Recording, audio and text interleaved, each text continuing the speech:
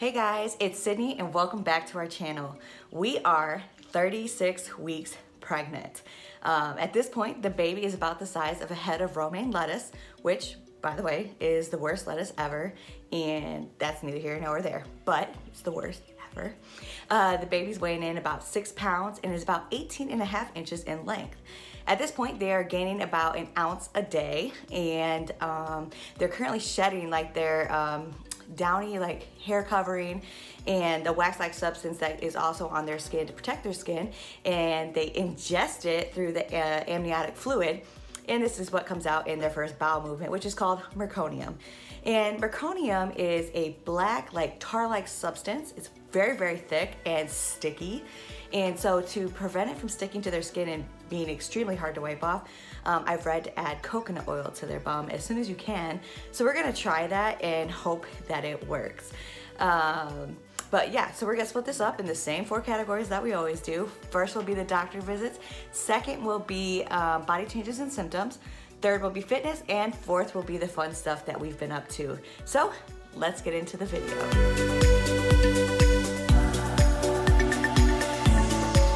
So now I go to the doctors every single week until we have the baby. At this week's checkup, it wasn't just my normal heart rate and measuring check. She actually did an internal check to see, if there's any dilation, things like that. So just so you know, these little internal checks, they hurt. They are not comfortable. They are not easy. They hurt. And she told me it would, and they do. They are very uncomfortable and they're very painful. Obviously I didn't shed a tear, not that painful, but they are very, very uncomfortable. But what they're checking for is to see if there's any dilation, to make sure the baby's head down and is in position. And so for me, the baby's head is down and in position, but I had no dilation, which is a bummer, because she said if there was dilation, she would actually be able to strip some membranes, which could get this party started, but I had none, unfortunately. So, so she wasn't able to do anything. And she said I will not have another check until 39 weeks, unless I tell her that something drastically has changed between now and that point. So I'm a little happy that I don't have to worry about that again until my 39-week appointment. So my belly is measuring 36 centimeters, so right on track. And the baby's heart rate was 150 beats per minute, and it was strong. So that was great to hear. Everything's good with baby, everything's good with me, except for the painful experience of having to have that check. But my guess is child labor is gonna be way worse, so I guess I might as well just get used to it. So in my last update at my 32-week appointment, I told you guys that I had ended up losing some weight and the doctor wasn't very happy about it.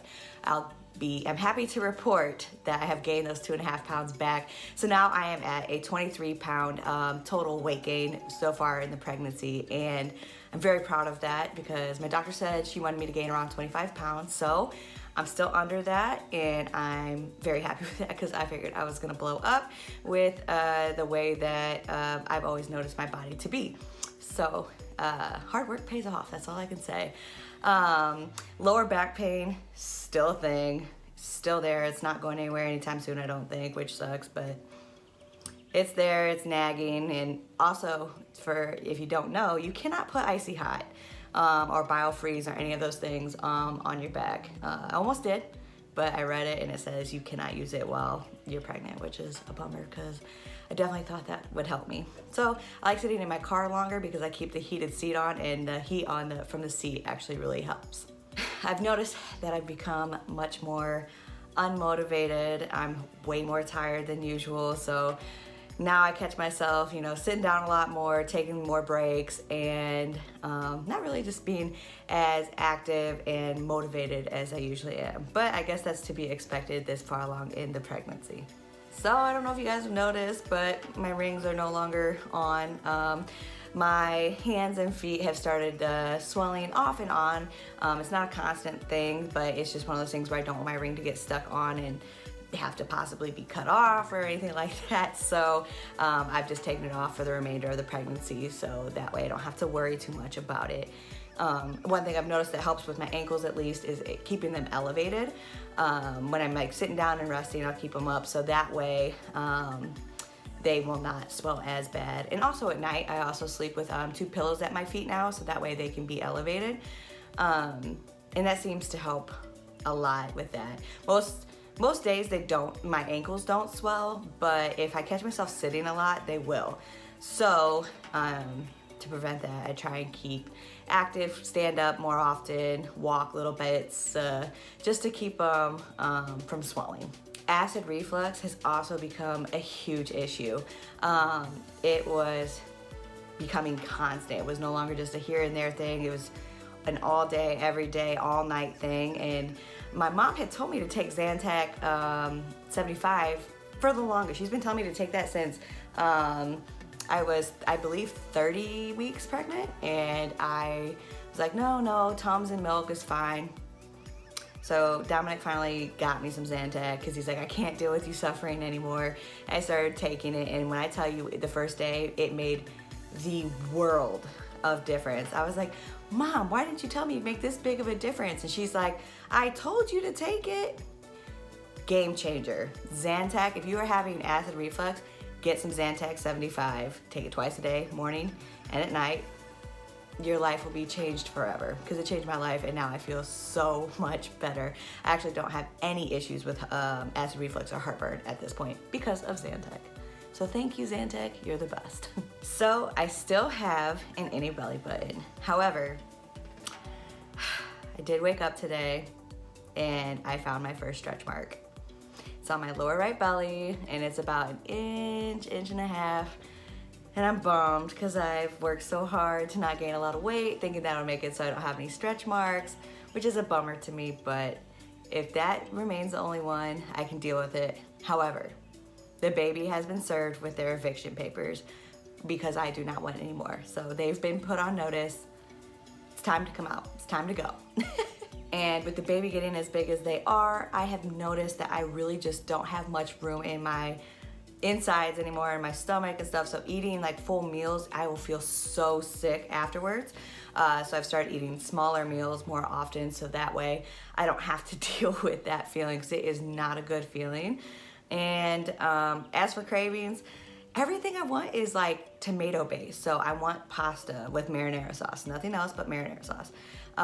Pizza, SpaghettiOs, caprese salad, bruschetta. You name it, that's what I want. Anything with tomatoes, that's my craving right now for whatever reason. Now on to fitness. I knew this day would come. I have slowed down majorly at the gym. Majorly. I'm talking like now I'm going like 2, maybe 3 times a week. And when I'm there, I'm getting on the treadmill and I'm only walking. So I'll walk between like 1.7 miles to 2.25 miles, just depends where my energy levels are at and how fast I'm walking. Because I try and do it in about 30-35 minutes. And then I'll stretch. And then if I have more energy, I will go over to the weights and I will do kind of like a lift for each muscle area, because I'm really trying to keep muscle memory at this point. At this point, I'm not trying to even keep toned or put on any muscle, anything like that. I'm just really trying to keep my muscles in the motion of, the movements or whatever. So that way my muscle memory stays good. And because I've worked very hard to keep going all this time to give it up now. And another reason I'm still trying to make it to the gym, even if I'm doing just barely anything, it's still the habit of going. Because if I get out of the habit of going to the gym, it's gonna be 3 times as hard to get back in the habit of going to the gym once the baby's here. So I'm still trying to keep it as a habit. I'm also still walking the dogs. They get walked like probably by me about 4 or 5 times a week, and that's between 1.5 miles to 2 miles in addition to what I do at the gym. So that's keeping me up and active as well. And as for my macros or diets, I'm no longer keeping track of it. I know my weight gain has been very steady at this point, and I really haven't gained much in the past couple weeks. So I actually stopped counting my macros around week 30, but once baby is here, it is back to business, and I'm gonna take you guys along my postpartum journey, my postpartum fitness journey, and everything that I do. Obviously it's gonna be useful for those that are just starting a fitness journey as well, or those who are still gonna be starting, because I'll go back to intermittent fasting and all that good stuff. So be ready for that. But as of right now, I'm not counting my macros or anything like that. So for fun stuff, this past weekend we actually got to go do our hospital visit and visit the unit that we'll actually be delivering in.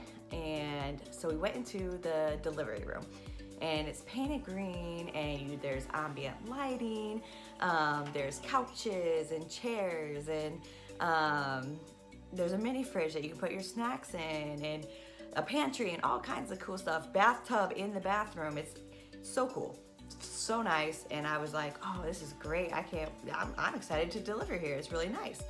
But actually, 2 hours after you deliver, you'll be moved to your recovery room. Now the recovery room is complete opposite. We went up there, it's 3 floors up, and so we went there, and it is stark white walls. Stark white, bright white lights. There's no ambient lighting, no turning it down or up. It's either all the way on or all the way off.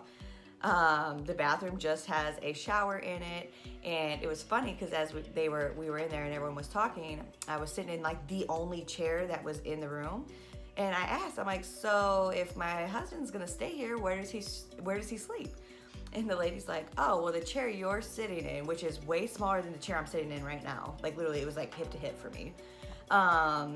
She's like, oh, it leans back, and that's where he would sleep. That's his reclining chair. And I was just like, what? The room downstairs had a couch and all this other stuff. Like, why is that not here in the recovery room? It was crazy to me. No mini fridge, no pantry. The other cool thing though is that the baby is with us 24/7. She said they actually don't even have a nursery anymore. She said that if moms like need a break or something like that, they'll pull the baby out there with them. But there's no longer like a dedicated nursery like you're used to seeing back in the day, where all the babies would go from the room into the nursery, and then they go back to mom for nursing, then go back to the nursery. That's just not how it's done anymore, apparently. The baby stays with mom and dad the whole time. Mom, dad, and baby also get bracelets, because if the baby goes beyond a certain point, an alarm will sound. So, gotta watch out for baby theft, apparently. Apparently that's a thing, I didn't know, but it's pretty cool. But yeah, mom, dad, baby all get the bracelet, so it's not a big deal. We also found out that we will be in the hospital for 3 days. So you have, the first day is the delivery day, and then you have recovery day 1, and then recovery day 2, and you leave it like the end of recovery day 2. And then if you have a C-section, then you have recovery day 3. But she said that if the doctor allows it, you can actually leave a day earlier, as long as everything clears out and you're medically cleared to go. So we could actually leave on day 2 versus day 3, which is really cool.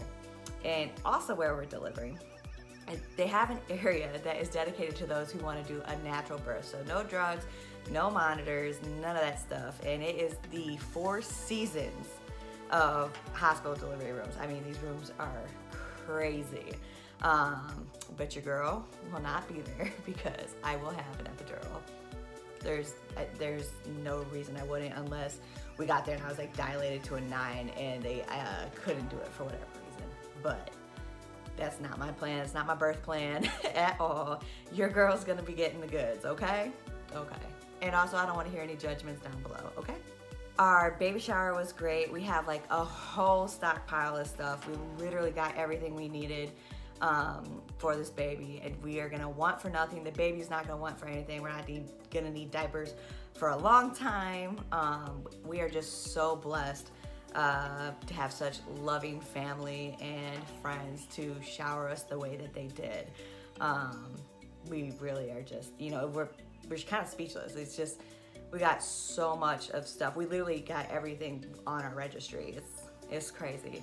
And we actually had 2. So I had one up here where we live, and then because most of my family lives 3 hours away, my mom had another one for us down in Indiana. And My brother and my sister-in-law are actually due 1 exact week after we are. So we had a joint baby shower for our family and friends down there to shower us. It was really cool. You know, it's really excited to be going through this with my sister-in-law because she's feeling the same stuff that I'm feeling. So it's just nice to have someone to talk to about it. And you know, and my parents are just gonna get overloaded with grandkids in May, which is really, really cool if you ask me. We also put the car seat bases in the cars, and the car seat itself is actually in the truck because that's the vehicle we plan to take to the hospital. Our hospital bags are packed and they're in the truck as well. You know, it's crazy to think because now we're 36 weeks, it's literally around the corner. We're just so excited and we can't wait for baby to make their appearance. We are so ready for them to get here.